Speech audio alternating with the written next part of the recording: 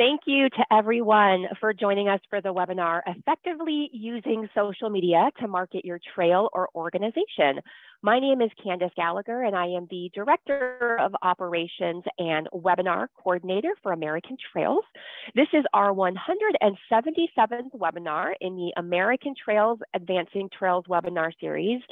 And another fun fact, actually, this is our highest attended webinar to date in the 11 years that we have been holding webinars. So we appreciate your interest. Thank you guys for joining us today.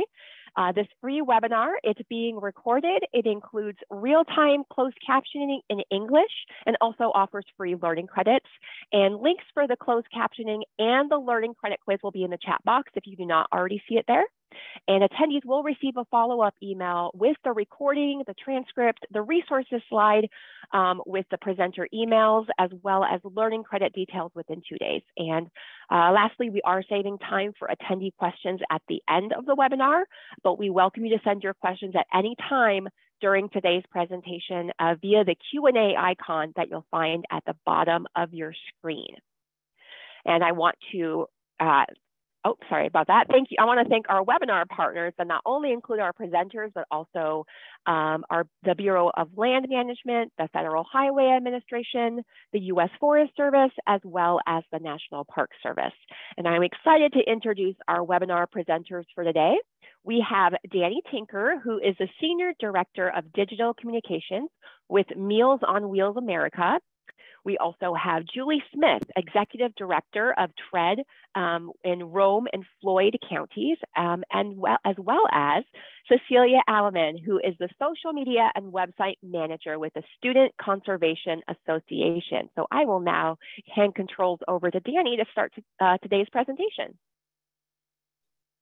Thank you, and I can't multitask, so I'm gonna get over here to the screen.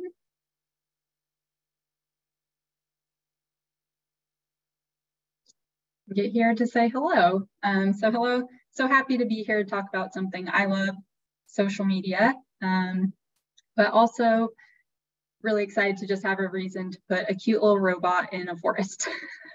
So thank you for that.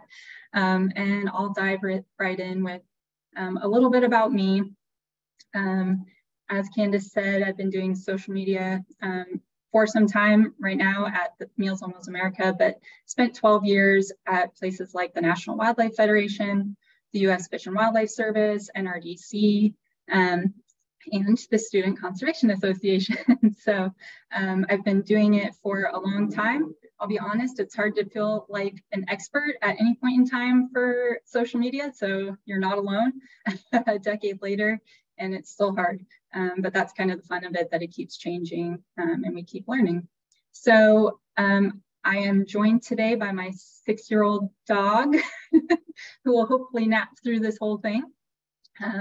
Born and raised in Portland, Oregon, still work here and live here now, and pretty biased because I grew up here, but my favorite place to hike is Mount Hood. And I know all of you here today have probably recommendations that would change my mind, and I welcome all of those as well.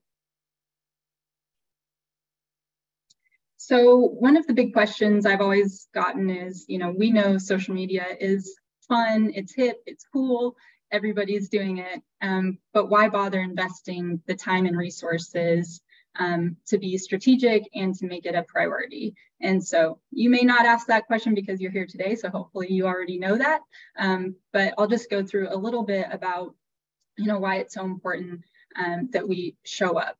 So no surprise here, but Americans spend an incredible amount of time online, 6 hours and 30 minutes a day. And this was a few years ago, so can only guess where that's at today, but that is a huge opportunity to be showing up in a place where Americans are just spending a lot of their time. 3 and 10 are going on almost constantly throughout the day. 8 and 10 at least once per day, several times per day, and 72% of that time online is with some sort of social media app. So again, if we're not showing up in the feeds with our trails and organizations and parks, then others will be.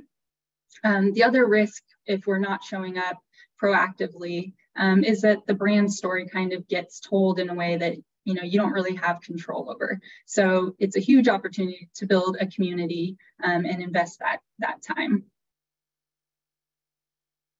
And you might be wondering, or not, if you've got this part figured out, then congratulations. But to just kind of start from scratch here on why even use social media, how do we use social media? And that's going to be up to you and some of the goals for your organization. But here are just a few examples that will likely show up on your list and are a really good place to start. So customer service. People are going to go to your channels, and this is increasingly true. Each year, I feel like it's just more and more people going to social channels, even before a website or calling or chatting or anything else. They're going to the website. I mean, social media channels too, if they're mad, sad, happy, all of that. So being there to be responsive is just incredibly important for building that community and showing them that you're listening. Even if you're not posting proactively, it still is a great place to listen and gather some feedback, because again, people are probably posting about you anyway. And so it's good to know what people are saying. Sometimes it can influence content. So, if somebody's posting about, snakes they're seeing on a trail, maybe you create some content about those snakes so people understand a little bit more about your area. You can gather feedback if something's not working and take that back to parts of your team where that feedback might be valuable, but at least letting them know that they're heard in that and that someone's there. Some people see social as a cold way to interact, but I don't think it has to be that way. You really can build loyal relationships with people online. Some of the greatest supporters, going back to organizations in the past, have been just purely through Twitter or Facebook and interacting time and time again. And those people became loyal supporters, so that when we needed something or when we had something to say, they were there to listen. Great place to just provide real-time updates, especially probably important for a lot of people here today, trail closures or, project updates or weather updates, things like that. Great place to provide those. And just allows people to get to know you. You can create a voice, a personality, and consistently show up in that way. And important for all of us here, I think, is educating and sharing that information that we want to get across to people. So I just want to make a little note before I dive into some of the platforms that you really don't need to be everywhere. In fact, I recommend you don't try to be everywhere. It's too much to take on, and you're just kind of watering down your presence in any one given area. So what you'll want to do is start with just figuring out who you want to reach, who do you want to talk to, and then figure out why you want to talk to them and start making a plan based on that. Don't have to be on all the channels, but find out maybe where some of your people already are. If people are already trying to talk to you on Instagram or trying to talk about you on Facebook, maybe that's a good place to start. You can choose one channel, two channels, or an amount of time. If it's just you, you might want to say, I'm going to spend 2 hours a week and do as much as I can in that time. Totally fine. Start slow. Invest only what you can, your time, money if you can, but I know for a lot of us, money isn't really an option yet. But a group of 200 engaged followers to me is way more valuable than 1 million followers who aren't listening to what you say and just aren't really with you. So keep that in mind as I go through all the channels, because there's a lot of opportunity out there, but you'll just want to find what works for you. So I'm going to go through these, and they're organized a bit by the top corner, that percentage of US adults who say they use it. And I'll just talk a little bit about each one, but you can go through and kind of read more detail at the end of this or something like that, and research the ones that really stick out to you.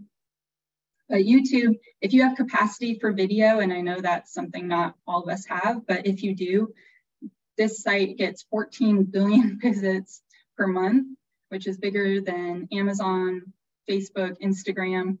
It's the second most visited site on the internet, only after its parent company, Google. So there's an incredible number of people on the site, so it's hard to overlook it. But again, you kind of need an investment in video, which can be difficult. If you're considering some of the paid placements, just because of the sheer number of people here, it has been a pretty effective place for those ad placements as well. And there's a couple ways to go about it. You can see here a couple of organizations who have really curated solid voices on the left here. Set out to tell specific stories in a certain way.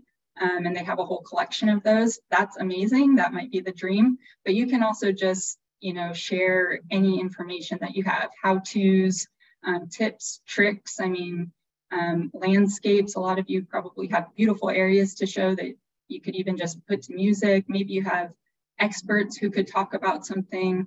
And this is just searching, the John Muir Trail, and just a few of the videos that come up that, 7 tips for the trail that has 12,000 views.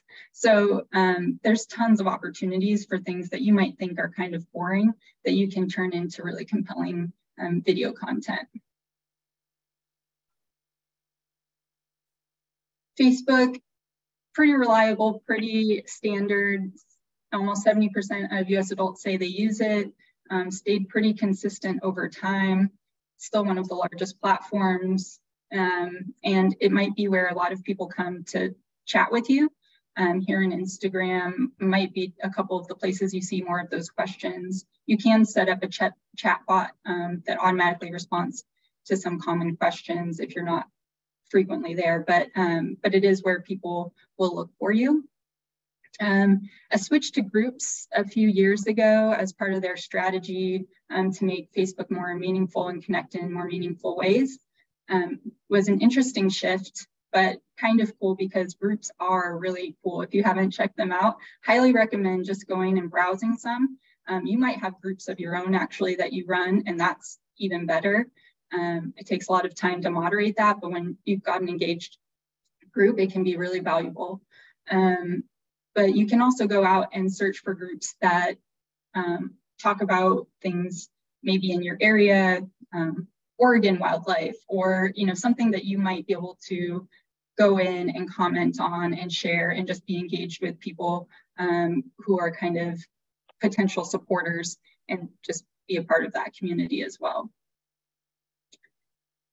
And it is a great place to just try a small budget of boosting if you're creating your own content, especially because it is a little bit of a pay to play with it. I'm sure you've seen with your organic engagement, it can be difficult.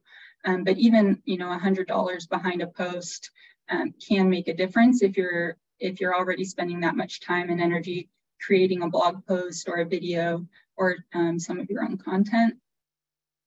And if you don't have your own content, don't worry, because you can also just look for third-party articles that are writing about topics that are interesting maybe to your community and adding your own perspective about it.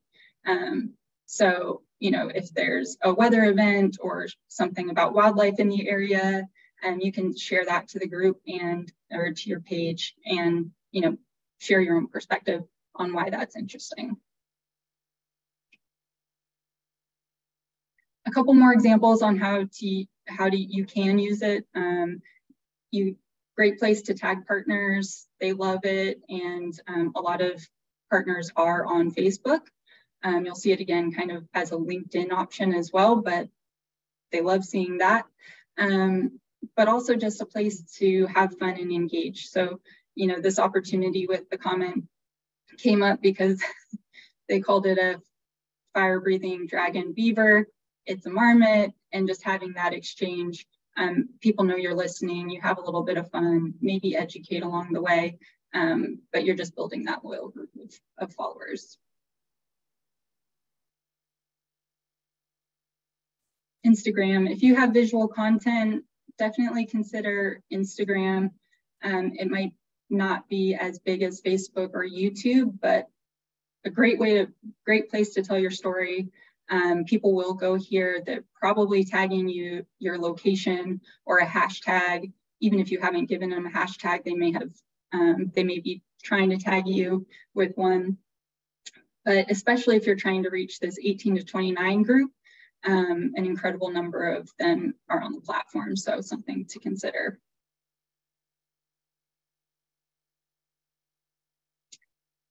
And if you're not proactively creating content, or you are, either way, a great thing to do is just to periodically check some of the places people might be trying to talk about you. So again, a hashtag, you can see just typing in part of one, you can see there's a whole list of different tags that people might be posting on. Same with locations. You might think, oh, it's pretty straightforward, one location, but parks and things like that tend to have several locations. So going through and browsing some of those, engaging with posts, and you might get lucky and find a photographer or an ambassador who kind of posts about you consistently with your own goals in mind. So you can really build some relationships that way, because they're trying to reach out and share content about you. And stories, of course, won't spend too much time, but another great option are the stories for Instagram, and then being able to feature those. So you can do some strategic stories and feature those on your profile so that people see them. LinkedIn, so we're getting a little bit smaller, slightly less engaged maybe than Facebook in some ways, but more engaged with other groups of people. It kind of just depends. You might just try some of your Facebook content there if capacity is an issue. Try duplicating some of that content and see what traction you get. If it seems worth it, keep it up. If not, maybe change that perspective. But if you're hiring often, trying to fill positions, trying to find volunteers and that sort of thing, definitely a place to be, and can be really effective with that. They do have some groups as well. And if you have executive level support that you want to leverage, maybe for financial support or partnerships or things like that, this might be a place to give them a voice. A couple of examples. They might look a little boring at first, but partners love these, and so don't underestimate the partner post tagging them. It might only get 6 reposts, but if PetSmart Charities was one of those, that was a huge win for us. So, keep in mind that sometimes it might not feel like the most fun thing, but tagging those partners, and you can certainly do it in as much fun a way as you can think of. Doesn't have to necessarily look like these, but even these are super effective. Twitter. So now, yeah, we're getting a little bit smaller with the US adults who say they use it, but still some great things here. If you're ever joining Twitter chats that you want to be there for, sharing real-time updates again, but also it's the lowest barrier to access for journalists, media, and even elected officials. So if any of those touch on some of your goals, it's a place to consider for sure. And on the more fun side, if you are on Twitter and want to try to take it to the next level, try to jump on a trend, maybe where you're a relevant trend, to try to get some more eyes. And so an example of that with the Fish and Wildlife Service, the goal was to, obviously make wildlife relevant every day for everyone, but also to try to break down the view of the agency being stiff and not very fun. So great opportunity. I think I'm not a baseball fan, but there was, a championship and there was a Cubs parade happening. And I had remembered that this photo was somewhere in the archive.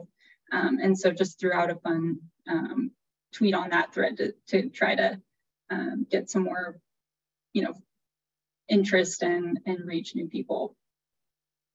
Sometimes it works, sometimes it doesn't, but it is fun to try to do that if you're trying to take it to the next level. And then listening and being responsive and having fun in that as well. So some of these probably could have went, not responded to. So one person says, no, I don't, this black-footed parrot doesn't deliver happiness. And someone else says, this makes me want to stay inside. And just having fun and, trying to interact back and forth and have a good time. And then having them both respond back and that's really the goal, is to have that back and forth where you're building, loyal relationships. TikTok, I won't spend too much time on this. It's actually one where Meals on Wheels America has one, but decided because of capacity that it's not one we use very often. So I'll let some of the other folks speak a little bit more to this one, but 21% say they use it. I'll point out a couple of things to keep in mind if you're not on it to watch for.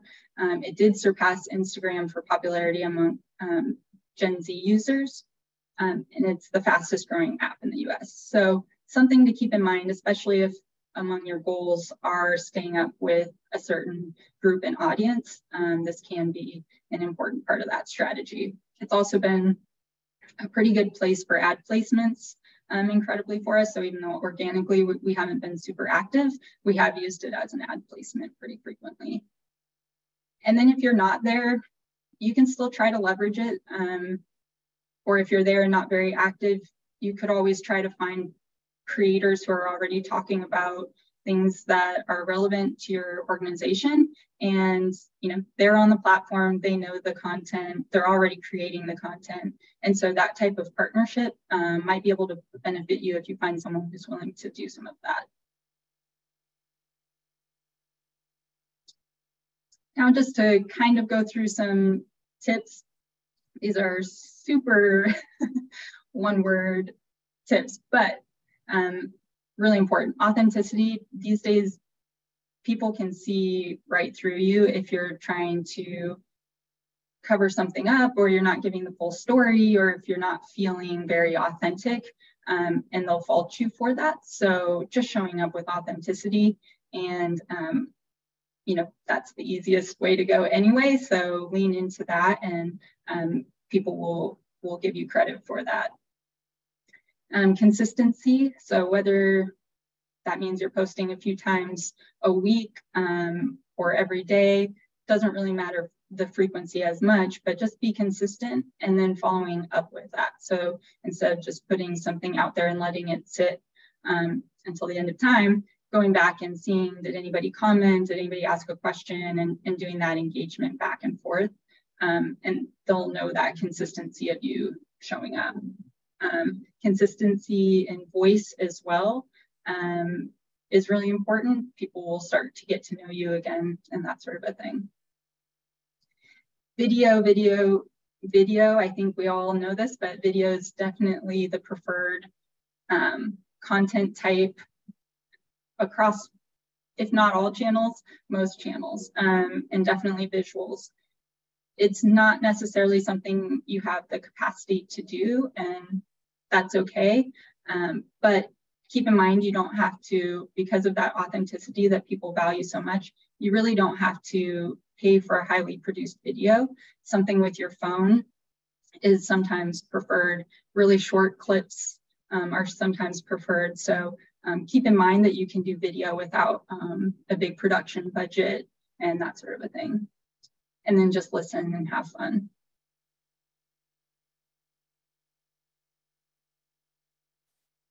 I won't go through this whole thing, but I did want to put a slide in here for you to look at later as you're doing some of your own planning for your channels, because a consistent and authentic brand story can make it so much easier to show up on social media in an authentic and consistent way. So you may already have this. You definitely know why your park and trail and organization is worth supporting. Now it's just figuring out what that story is to tell the public. So again, if you already have that, awesome. Just make sure you're using that and staying true to it. If you haven't quite refined that, it's worth going through some of the questions and just kind of brainstorming and outlining what you want that voice and story to be.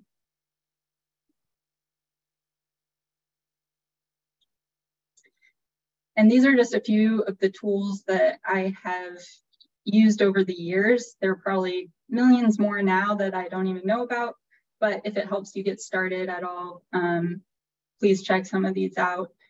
Sprout Social is a great place for, they have a trends report that has really good information about what people value, especially more on the side of that authenticity than number of followers, which can be hard to find. So if you're looking for some numbers to take back to your team to kind of prove why it's important to show up, they might be a good place to start. They also have a great Facebook group, very active with other people doing social media.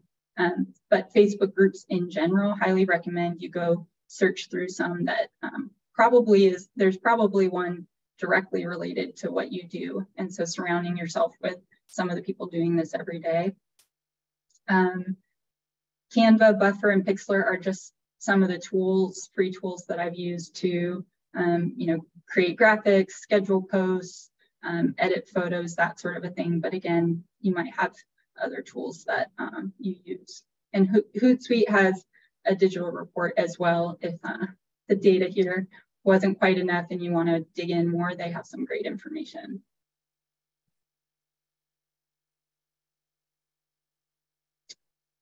And of course, I could talk about this all day, but if you have any other questions or this, sparked ideas that you want to talk through or anything like that, please feel free to reach out and email me, and I'd love to connect.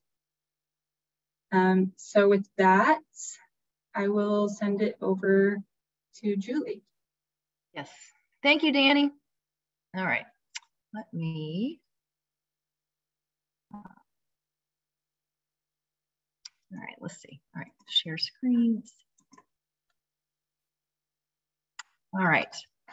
Thank you, Danny, so much. I hope everybody can see my screen. I definitely took some notes from you, Danny, so thank you for that. I was really honored to be asked by Candace to be on this social media webinar because I, like many of us, probably have a very love-hate relationship with social media. I've struggled mightily to get to where we are. And so just a little bit of background before we kind of dive in to my slides. We are located in Rome, Georgia. We're in the northwest corner of the state. We're about an hour and a half northwest of Atlanta, about an hour south of Chattanooga. We have a community of about 30,000 people in the city, about 100,000 county. And TREAD was formed in 2012 when the county government didn't want to go after some Georgia Department of Transportation grant money to connect two existing trails. So we realized that while the city had been thinking for years about building trails in the community, we have 3 rivers. So we do have trails that run along the rivers, multi-use paved trails. Nobody was really here advocating being a voice for the trails and for outdoor recreation. Rome really touts itself and brags a lot about quality of life, but they were sort of lacking in terms of putting the resources into developing a trail network that connects to other communities. So TREAD formed. We very intentionally stand for Trails for Recreation and Economic Development. I don't need to tell y'all are singing in the choir with me, so y'all get that acronym and how important that is. But I was president of the board for 8 years until coming on 2 years ago as a full-time executive director. So I really love what I do, and I love to be able to connect community, and that's also our tagline. So I work for, there's 6 people on my board of directors, and so all that to say is, I'm like many of you in small organizations, and that's kind of where I'm coming from today, just from the small organization standpoint, with maybe 1 or 2 employees, some part-time. We do a lot of work, and sometimes it's hard to fit social media in the day, right? And so again, going back to when Candace asked me, I thought, me? because anybody that knows me knows that I'm kind of a Luddite when it comes to technology. So this truly has been an effort for me to kind of get to where we are. And so I think the word, listening to Danny's presentation, the word that keeps coming to mind is manageable. Do what's manageable for you and for your organization, because let me get to the next slide. Hang on. This is how I felt about social media when I first went down this journey. I've had a Facebook account for many years. I'm sure that probably tells my age, but you know, do we get into Instagram or Twitter or Tumblr? And some of these platforms, I don't even know what they are. So that's a little bit how I felt. And so to be able to kind of, you know, get through the weeds and figure out how are we communicating? How are we authentic? How do I create content? It's been a process. And so I'm just going to give y'all a little bit of what has worked for us in our organization. So we use Facebook and we also use Instagram. If you look at the numbers, you might think that those numbers are not fabulous. And kind of back to Danny's point, I think it's okay to just be okay with where you are. I'm okay that we have 2,000 likes. I am not necessarily obsessed with numbers. What I try to create is good content that educates people and brings in the followers. Tread got into Instagram a little bit later, but we've always had a Facebook account. And so then Instagram is a little bit later. And I do actually have goals for Instagram. By the end of this year, I'd like to get up to 1,000 followers because I now see the benefits of Instagram as well. This is just a picture of our Facebook page. I do try to edit the cover photo. I think that's important to create some new images for people. So that's actually at one of our walks that we've had on a recent trail. And I think showing people on a trail, obviously that's our business. So I think that's the most effective, but that kind of gives you an idea of what the top part of our Tread Facebook page looks like. So for those organizations that are small, that maybe just have 1 or 2 employees, obviously, like Danny said, content is key. And so it's taken me a while to get to where we are. So I look at it through the litmus of, A, does it educate? Is it within our mission of trails, outdoor recreation, economic development, and transportation? And also, is it helpful? So a lot of times, and y'all know this, during busy weeks, you know, if you have a ribbon cutting or an event, or, you know, you just go out on the trails and you take pictures, the content generates itself. But on the slower weeks, when I'm really struggling to kind of come up with that organic content, then I just post pictures. So I do a lot of trail etiquette because people are always asking me, you know, do I pass on the left or the right? Do I need a bell? So I think that constantly needs to be out there. And like Danny said too, share posts from third-party organizations. Those are always good. We are part of Amazon Smile. So that's always an easy go-to of, hey, if you buy on Amazon Smile, then, you know, what, 5% goes to Tread. So, and then of course, trail pictures and videos.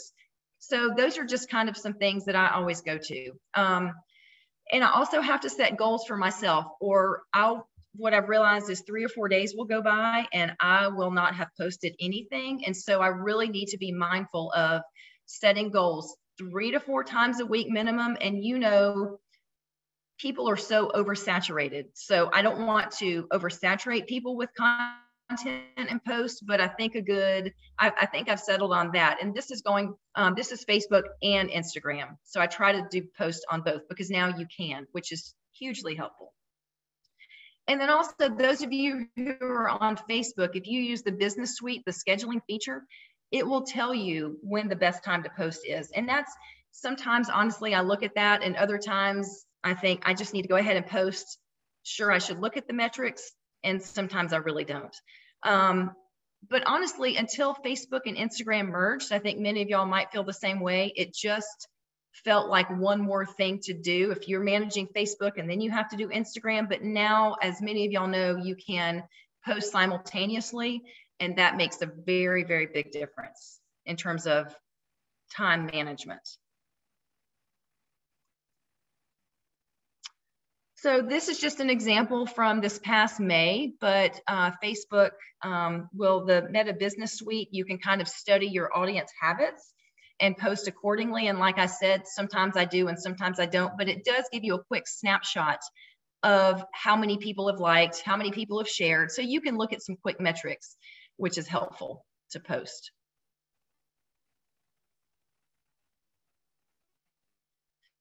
Then if some of you are struggling to come up with content, this is kind of my cheater way in the summer when I know I'm going to be busy.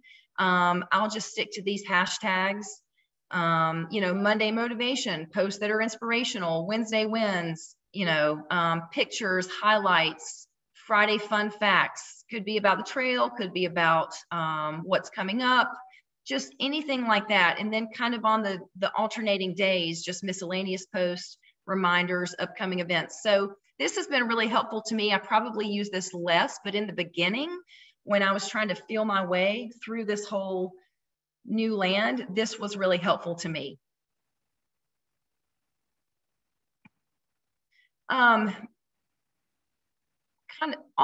So real-time updates is hugely important. And I share this because this section of trail at the bottom left, you see the Redmond Trail connection. This was actually the reason why TRED formed 10 years ago. So it was a 1/4 mile of a trail and it was federally funded. So those of you in federal world know probably why it has taken 10 years. But so excitement was building the closer it got to that trail construction finally being finished. And so until this was actually the biggest post that has had the biggest reach. So 8,900 people were, you know, reached by this post. And so that just kind of tells you the impact that you have. And I love looking at all the different metrics. Again, I don't study these, but you know, when new trails are being built, any updates, anything like that, your audience needs to know. So that's why it's so important. So Danny talked a little bit about Canva, and I think many of y'all probably use Canva. And many of y'all might know that if you are a nonprofit, you can apply to have a Canva Pro account for free. So TRED has done that, and that's been really helpful.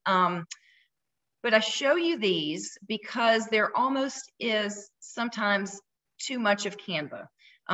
So you can post all day long, but what I figured out is people really want to see real people. And so I was, in preparing for this presentation, I was looking back through our Instagram. So on the left hand, you'll see, I just took a screenshot. I'm a little embarrassed, but I'm just going to go ahead and tell you there are 9 Canva posts on this screen, 9 Canva designs, and that's just too much. And so now what I've done, and here's some tips, is I reached out a couple years ago when we started Instagram, and I reached out to a friend of mine who's a recent marketing college graduate, and we literally had Instagram 101. I didn't have an Instagram personal account, and I still don't. I just maintain the one for TRED, but she was so helpful. So I really encourage you, if you students, marketing people that you know, really pick their brain, because this might sound silly to y'all, but I really didn't even know that you needed to stick with a theme. And so obviously the theme is trails, right? But I ended up coming up with a color scheme. And so any student workers that I have work with me, I'm very clear with, if you post something on TRED's Instagram account, we need to stick to our logo colors, earthy, blue, green, browns.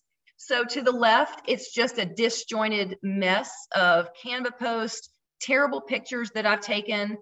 But then on the right, I feel like hopefully you can get a sense of what the theme is in terms of colors. The images look more professional. Maybe other people don't notice it, but now I do notice it. So before I post something on Instagram, it really needs to be under the litmus test of Does it look good? Is it a high quality picture with a good filter? And does it stick within our color scheme? So just my tips, and this goes back to, I think the whole point of this webinar is take a deep breath. Social media can be very beneficial, but it's a lot. So figure out what works for your audience and don't try to do any more that you can do within your capacity. And to the second point, you can't do it all. So stick to 1 to 2 platforms and learn to do them well. I used to think that I wanted to do TikTok, and I don't have the capacity for videos. And I've finally just learned to accept that. So I feel like we're reaching who we want to reach. There's always more people, but I think that we have built our audience to where I'm finally satisfied with it. I'd also be remiss if I didn't talk about a little bit about Constant Contact or MailChimp or any email marketing. That's been a great add-on feature for us.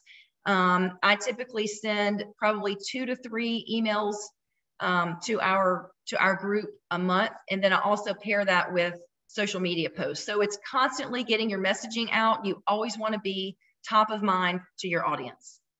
And again, use your Facebook post and likes as reactions as a guide for your fundraising ask, because really what you're doing is trying to build a loyal following. And so sometimes what I'll do is go back and I'll notice, oh, this person, Roland Arnold, for example, always likes what I post on Facebook. And so if you're comfortable and if you can find somebody, we're in a small town, so most people know people. So use that to kind of guide your fundraising efforts to a degree.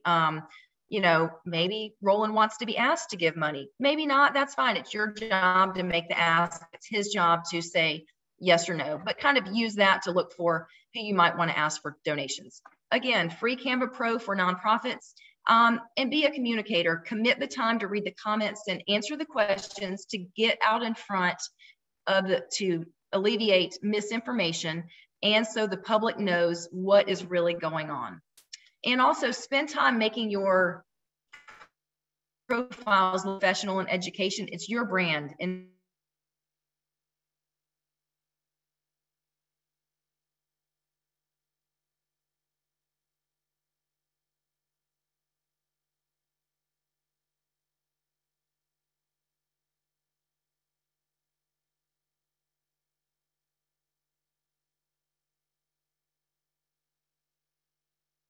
Julie, are you still with us?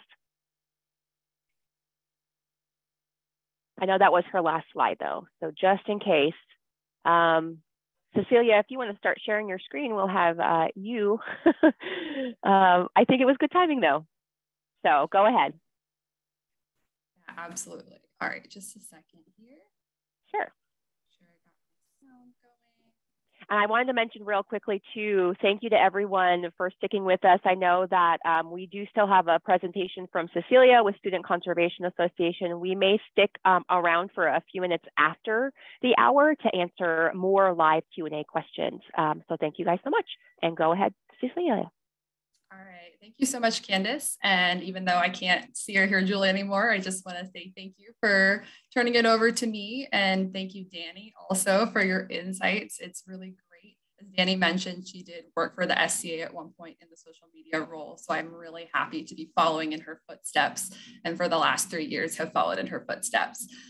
So it's a really, really exciting place to work. And a little bit about me is that I've been at the SCA for 3 years now, and I work in the Washington, D.C. area. So with the SCA, there are a lot of stories to be told. And before I jump into that, I just want to give folks a little bit about our background for those who maybe haven't heard of us. So the SCA, also known as the Student Conservation Association, our acronym is the SCA. Our mission is to build the next generation of conservation leaders while also inspiring lifelong stewardship to the land through hands-on conservation opportunities for young people. So we have youth and young adult programming at green spaces all across the United States, which include national parks, state parks, local parks, wildlife refuges, national forest. Pretty much any urban green space or green space you can think of, there has probably been an SCA member or an SCA crew who has worked there to improve the space. So they work on crews, corps, and as individual interns on different conservation projects that include trail maintenance, invasive species removal, historic preservation, education and outreach. So just to name a few of the many different areas they work in. We also hope that their experience is transformative and inspires them to continue serving public lands, or just kind of sets them up on their career path, or even connecting with people and the people they've had a chance to work with while serving on these public lands. And it also helps protect public lands for future generations.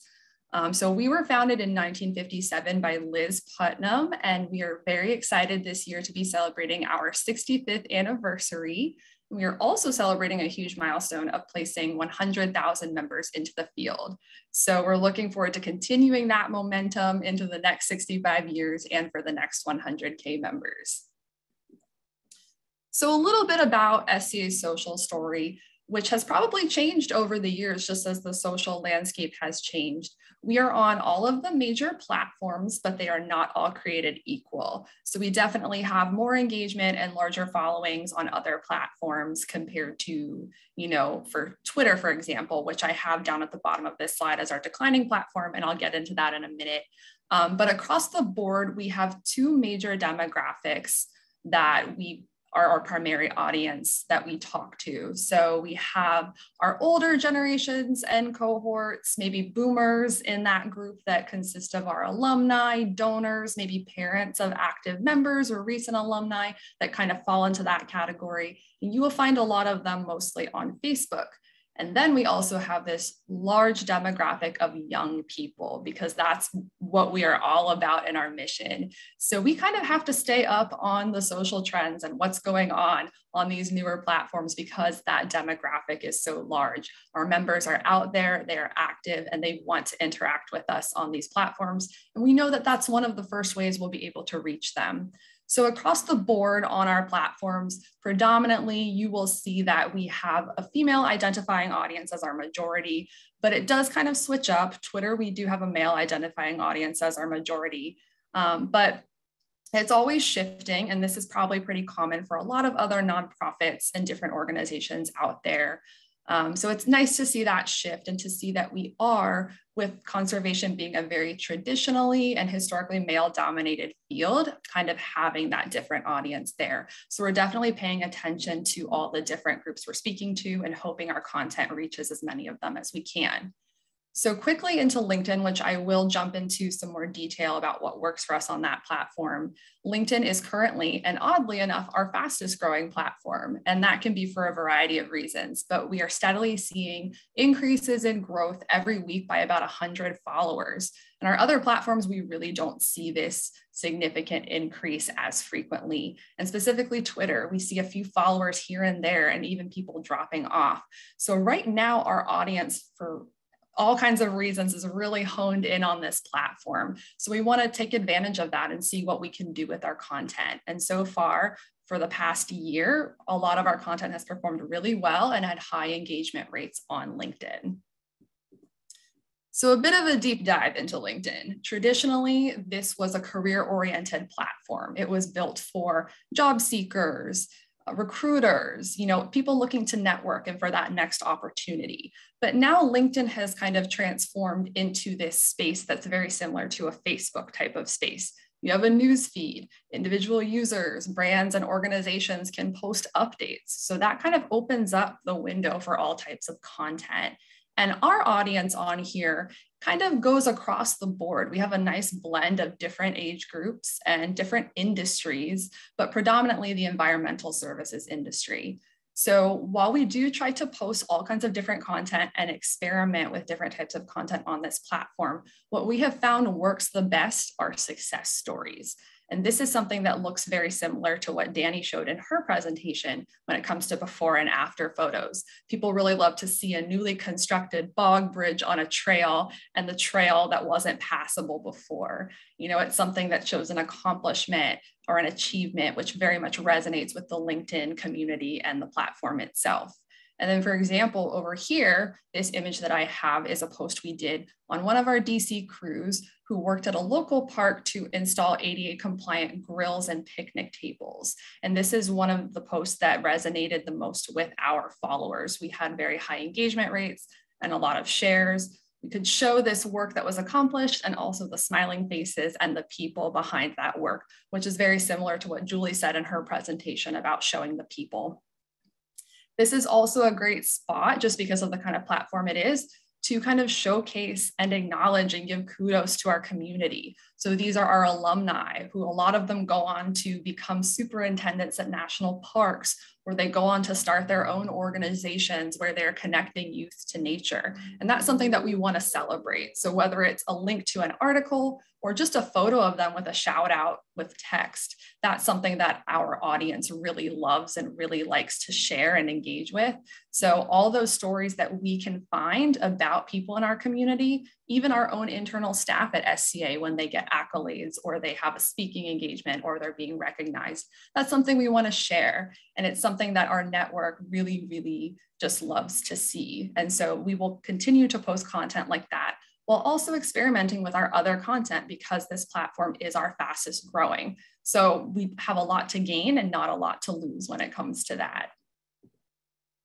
All right, so Instagram. This is my personal favorite for the SCA specifically, because it is a very interactive platform. And it has kind of migrated over from just being a photo post, very, basic type of platform, to a platform where you can show a day to day for organizations and brands. And this is in Instagram stories and through Reels. So we really like to take advantage of that visual component and that video component and post stuff to our Instagram stories very consistently. And these tend to do a lot better engagement wise for us versus just a regular still post or a permanent post, as some will call it. So we have this large young cohort. We have millennials, we have Gen Z, we have members who are active in the field that are tagging us in content on Instagram, hoping that we share it on our stories or we repost it. So this is a platform that we've really kind of honed into, and it is one of our most engaging, not necessarily growing, but most engaging. So one of the examples I want to talk about with how we really utilized Instagram's interactive features through stories is our Parks Pandemonium campaign. So this is SCA's version of NCAA March Madness for public lands.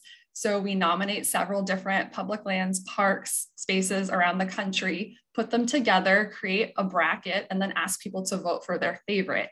And the way we drove this campaign on social was through Instagram stories.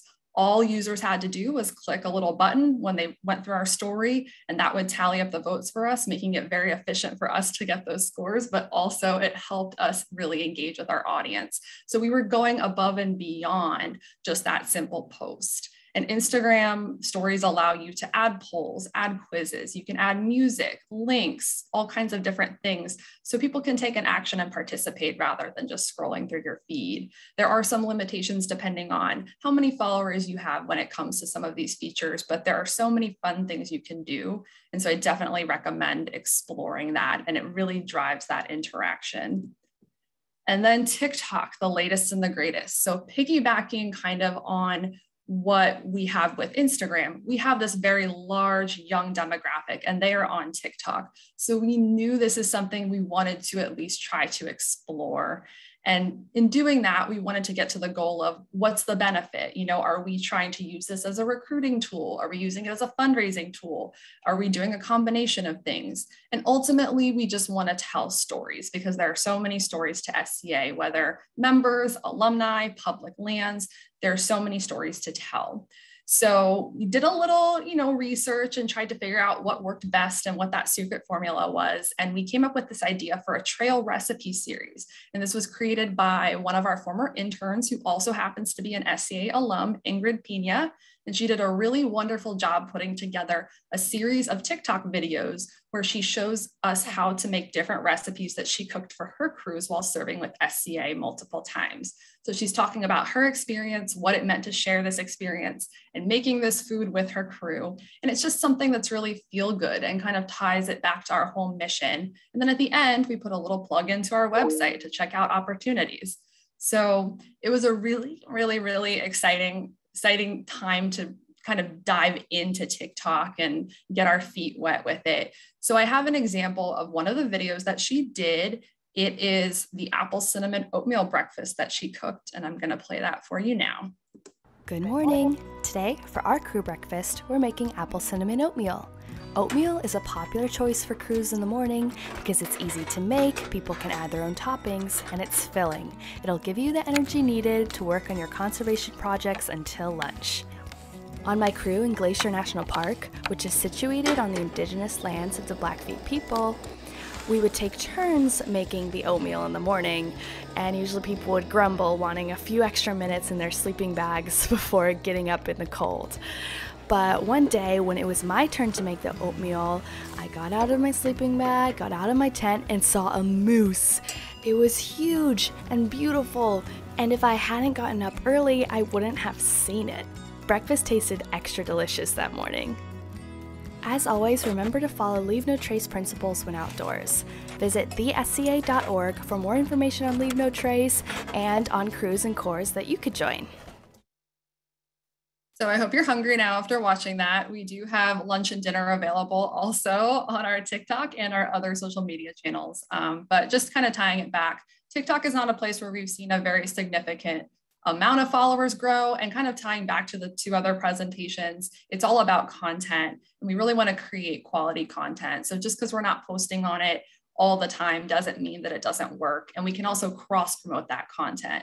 All these videos you can save, add them to your Instagram stories, to your reels, to your Facebook stories. So you can really make the most of that. And it's just another way for us, once again, to connect. So lastly, just dropping our social handles in here. And thank you again for taking the time to listen. Social media is ever evolving and ever changing, and it really varies for all different organizations. So what I like to recommend is just experiment as much as you can, because you never know what might happen.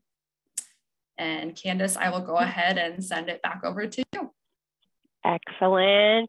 Thank you so much, Cecilia. And really thank you to Julie and to Danny as well. I know that we did go over a little bit and not allowing enough time for live Q&A, but we will stay a few minutes after the hour just to answer some of the questions. But don't worry if we do not get to your question during the live webinar. I will work with the presenters to answer all of the questions in writing if time allows. And of course, you are also welcome to reach out to the presenters individually if you would like a little bit quicker answer. I'm kind of summarizing. There's a question from Sam that came in, which I know others are asking about as well. But essentially, just in regards to picking the best time of day, I know, Julie, you had mentioned that, you kind of do work off of the what Facebook and Instagram kind of mention as the best times of day. And so I am curious for like Cecilia and Danny, is it best to kind of go with what they're suggesting or, does it not really matter? Like, what's your perspective on that? It's kind of an imperfect science. It's a great way to go if you're just going and you need to choose something, and sure, might as well go with the most popular times that their algorithm is picking up at that time. But if you have a little bit more time and want to play around with it, I've seen something where, we didn't talk about it, but recycling content. If I post it 1 week at 5 p.m. and then 3 weeks later at 10 a.m., they have dramatically different responses. So it's hard to tell exactly, but you might see trends more in terms of, people I've seen communities generally more online in the morning or generally more online at night, generally more active weekends. So you might see trends like that, but the specific dates or specific times are hard because they're hard to track down. They're different for every platform, but they are a really great way if you're just kind of in a rush and need to schedule it and have it pick the best possible time that you can. Okay. I would agree. I think that definitely we've used those tools that are built in to try to see when our audience is most active, but this is a tricky one since everyone's on different time zones, but we definitely try to maybe focus on like when people are maybe getting up in the morning or they're on their lunch break, like what do those hour windows look like in different time zones? Those are times they more than likely will be scrolling through their phones on their feeds or looking at our feeds rather than during traditional work hours. So that's just a strategy that we've kind of looked at, and we've definitely seen on weekends and things like that where people do have time to look at their phones. There is more engagement there. Okay, awesome, thank you. This question I think came in when Danny was presenting, but it could be for everyone. But Rain is asking, you know, they are a local government and have strict restrictions on their posts, and so comments are always off. Do you have any other ideas for increasing engagement in that case? That's a really tough case to be in, because just the way that, you know, especially for me, social media is such a relational back and forth. It's such a relational tool that's a really hard position to be in. You know, at the Fish and Wildlife Service, I can't imagine if the comments were turned off, how I would kind of go about getting engagement. You still have likes, you still have shares. I would consider who makes that decision and having some conversations with them. Not that you're trying to take on a whole nother big project, but you know, it is kind of a big part of the engagement for, you know, social media. But at the very least, you're there to provide a lot of valuable information for people, and so you can still do that and make sure people are seeing that through all the engagement numbers that come through in there. Okay. Kathy has a great question. You know, explain using hashtags a little bit more, please. Whoever might be able to answer that. Yeah. I was gonna say Cecilia, maybe, because I have so many good ones. Yeah, I'm happy to jump in. I mean, hashtags, once again, they're made to group your content together and have your content seen, especially when there's some sort of trending topic or event or anything taking place. So when using hashtags, though, you really want to identify which are the ones that are most relevant to your brand and your organization. So for example, SCA, we have a few hashtags that we like to include on all our posts because we know that it'll group us within the conservation community, but also are kind of unique to us in a way. So the two that we commonly use are hashtag serve the planet and hashtag protect the planet. So those are two that can kind of go back and forth between what our mission is, but also what other groups are doing. So kind of identifying, you know, what works best for your brand. There are different tools you can use in Sprout and other platforms that will help you identify some of those hashtags too. But I think they're very important and you definitely want to use them on all your posts. There are some times where I do recommend avoiding them if, you know, the topic is sensitive in nature or there's something going on, you know, that everybody is chiming in on, and it's more about just having a voice and not necessarily having your content seen. But definitely look into using them as much as you possibly can. Great. I wasn't sure if any of you guys had mentioned this, but Bo is asking, do you find Facebook ads for events are worth the cost? Any tips to increase, you know, clicks or buys with Facebook ads? Do any of you use those? I do. I think it gives you options to edit the demographics. So I think that's important. I don't think you want them to just be blasting to everybody. It has been effective. You know, I think I've set a limit. I think I've only spent $40 max. You know, we're a nonprofit like many of y'all. We don't have a huge budget. So I do find it helpful. I do use it judiciously. I don't do it for everything, but if we're having a big fundraising event and I want the word to get out to, you know, friends of friends who follow our page, then I will use it. And somebody did ask a question. They said, does Facebook bill you or do you have to have a credit card on file? And you have to have a credit card on file. And so far, I've not seen any fraud. They've billed me the exact amount of whatever, you know, cost that I wanted to use. So I'm okay with that. And I think it can help in some instances. Great. Excuse me, sorry. Rain has a question about what advice do you have for captions? You know, things like length and actual content. comparing the different platforms. Danny, maybe if you have any suggestions for that. Yeah, so just so I'm understanding, mixing up the captions between different platforms. That's what I'm reading it as, yes. Yeah, really good question. One that I think people are kind of split on, so I'll give both perspectives. So if you have a lot of time and energy to spend into creating, content for each channel, there are ways to optimize a post based on each channel, certainly. But if you're kind of limited on time, then I haven't seen a negative result from using some of that same content across channels. There are ways you can mix it up. Maybe you add another sentence to the Facebook one because you have a little bit more space, or maybe you post them on, I mentioned, doing posts multiple times over a couple of weeks. So you can, maybe you do it one day to Twitter, the next day to LinkedIn, and mix it up that way. So some people really like to take that time to customize it per channel. I think if you're strapped on time and resources, that, keeping it kind of consistent across and finding other ways to mix it up, that nobody will penalize you for that. The exception maybe being Instagram and TikTok. That would be, those more visual ones are a little trickier to do that with. Great, thank you. Michael has a question. If you have any advice for, if you have an upcoming event or like a trail ride, how long before do you advertise it? Julie, I'll have you maybe answer that one first. Any advice?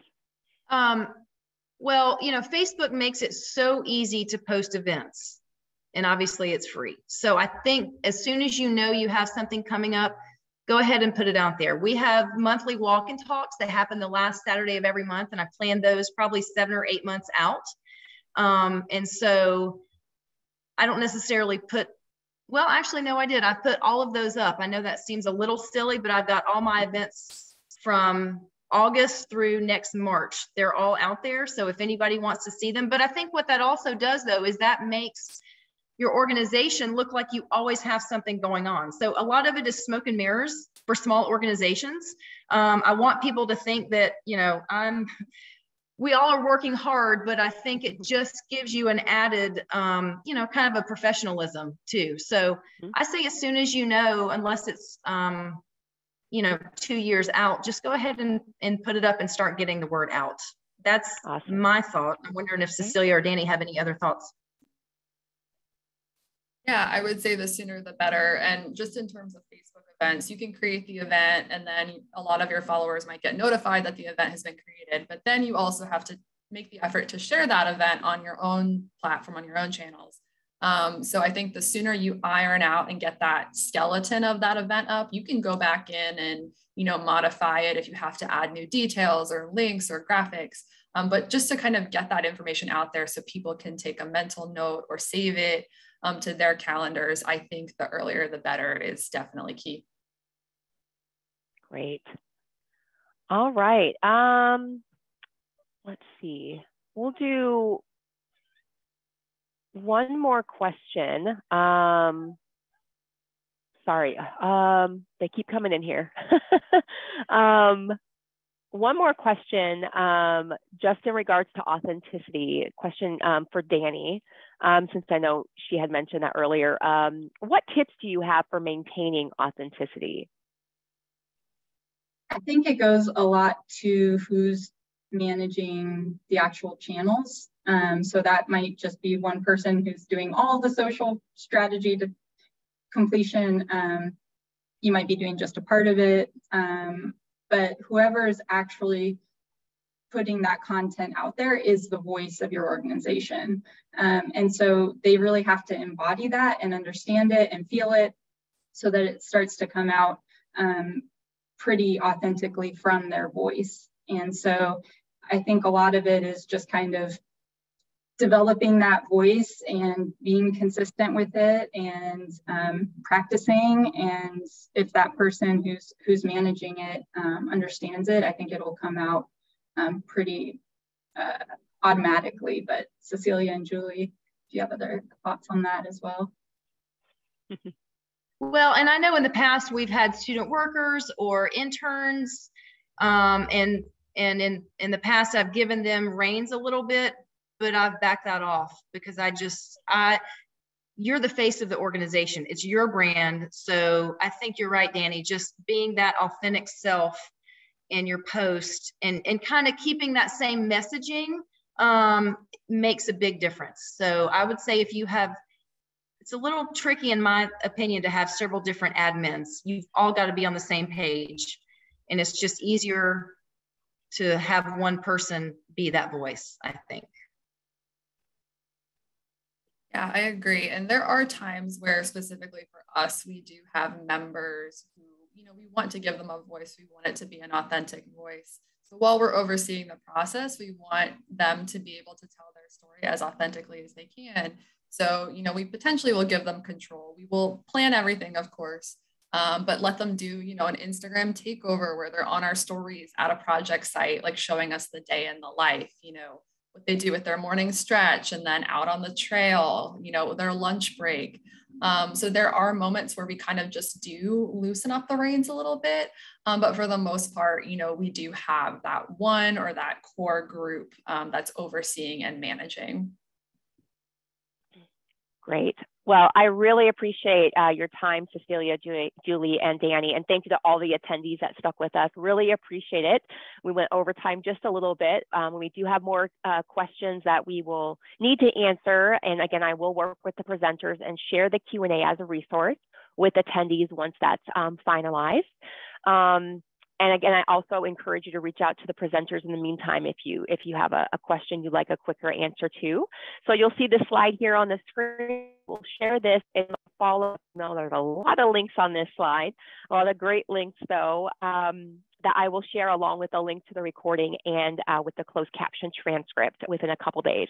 And again, I want to thank our partners of the webinar. That include the Bureau of Land Management, the Federal Highway Administration, the U.S. Forest Service, as well as the National Park Service. And if you are enjoying our webinars, please consider donating as little as $5 by texting I'm for Trails to 44321. Your donation will go to our Trail Capacity Fund, which is a grant program of American Trails, and we are opening up the next round of applications in the fall of 2023, so keep your eye out for that. And we will select a couple people who donated immediately following our webinar to receive our Trail Boss mug as a thank you. And lastly, we encourage you to register for these upcoming webinars that are free, along with free learning credits. So thank you again to everyone for attending. We hope you all enjoy the rest of your day, and happy trails.